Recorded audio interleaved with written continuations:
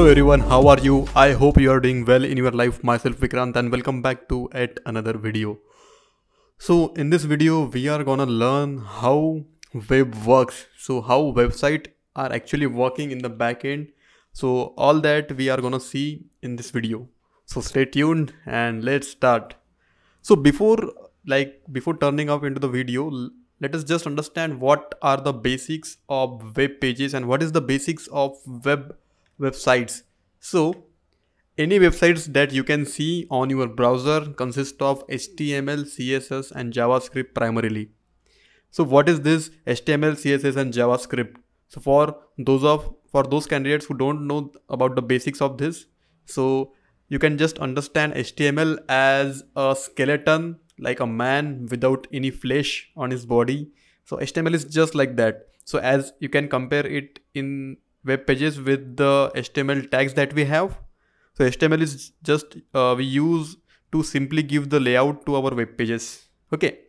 So HTML is just like a skeleton.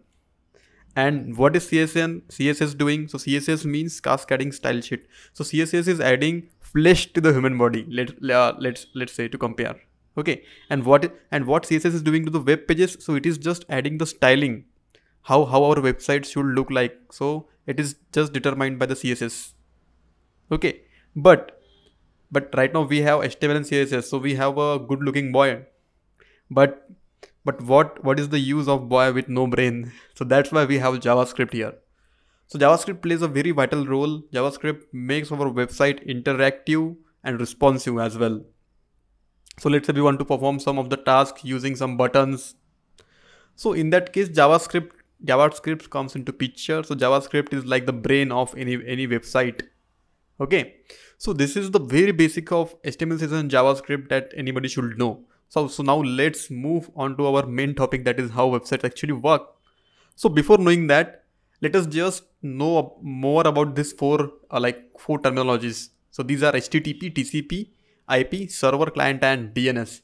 So basically HTTP is what you might have seen on the websites, like whenever you are typing in address bar. So it is just hitting something, and on the very first side you can see on the left side, that is HTTP. Whenever let's say I am hitting flipkart.com.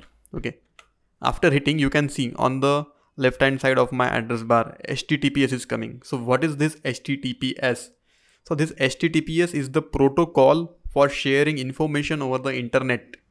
So it's long form hypertext transfer protocol. Okay, so this is the simple protocol that the web follows in order to send information and receives the information. Okay, so after that we have TCP IP protocol. So again, these are the internet protocol of sharing the information from one device to another devices.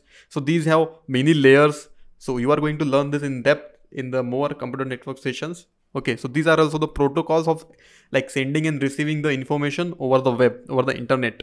Okay, third one is our server. So server is like a machine.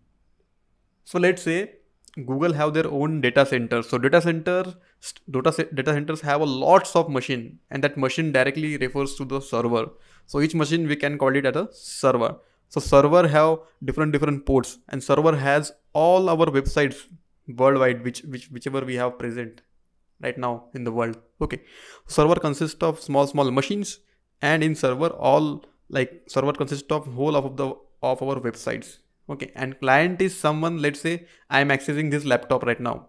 So whatever I am typing in my browser and I am hitting enter, after that I am able to see the beautiful UI on my web page, as on my web page. So let's say I am a client. So I am a client. This is a client machine. My laptop is a client machine. This is not a server, because the website is not present here. The website is present on my server. Okay, so these are the very basics of the websites. And after that we have the domain name system. So what this domain name system actually is? So let's say domain name system is something like as in India we have Aadhaar card number for each and every citizen of India.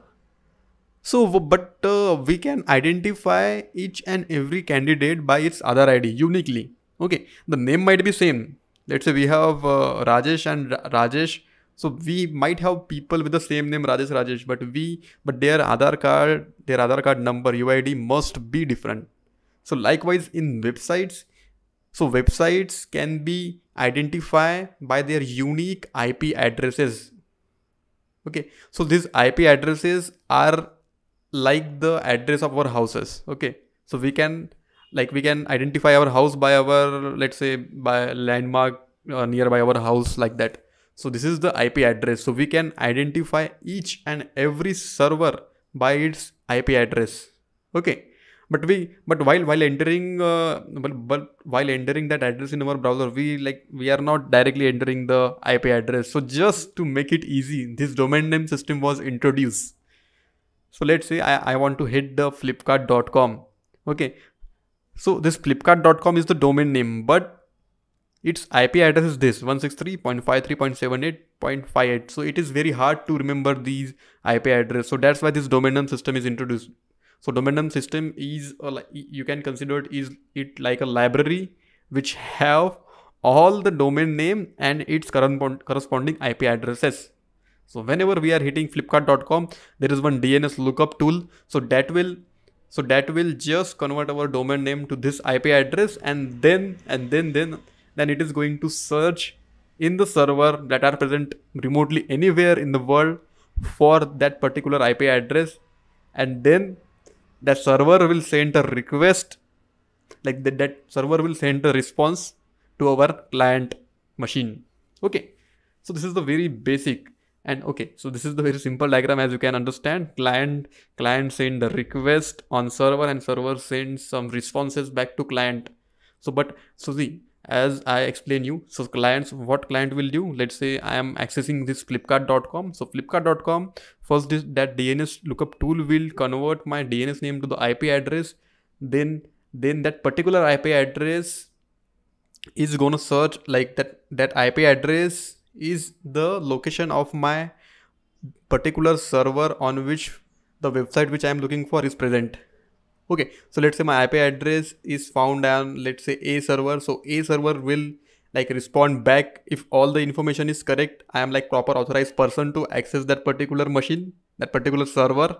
Okay, then server will send back some responses back to my client.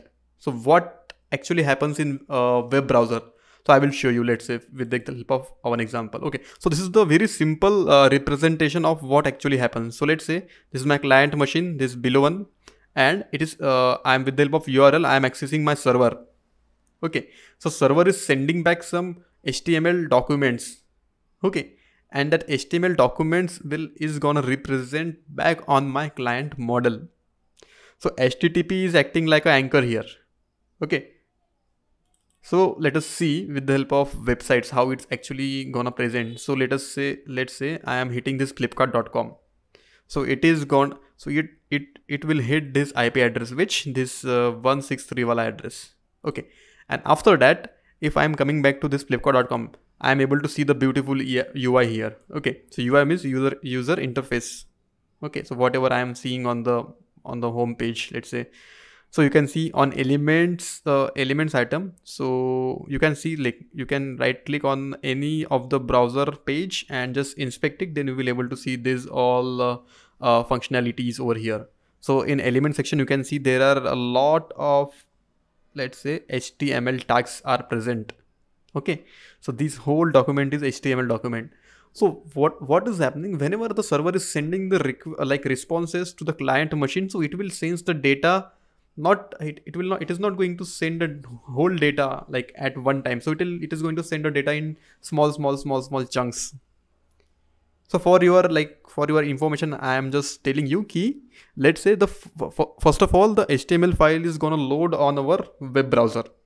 So after that, in HTML file, this engine is gonna check whether HTML tags are having any link tag or not. If link tag is present, that means we are attaching any external style sheet, like to give the CSS to our web page. Okay, and also after CSS, it is gonna checking whether it consists of any script tag or not, just to check whether any external JavaScript file is attached to it. So if it is attached, then it's gonna again send the request to the server, and server will like response back with that particular file. Okay, so like this our web page will actually loads after that. Okay, so in the sources section you can see the JavaScript files, but I think this is this is the preventive side, that's why you are not able to see here. Okay, so this is all about the websites, like how the websites work and all that. So in the later video we will cover this topic, like how internet works and what are these data packets in detail. So until then, thank you so much for watching. Bye bye.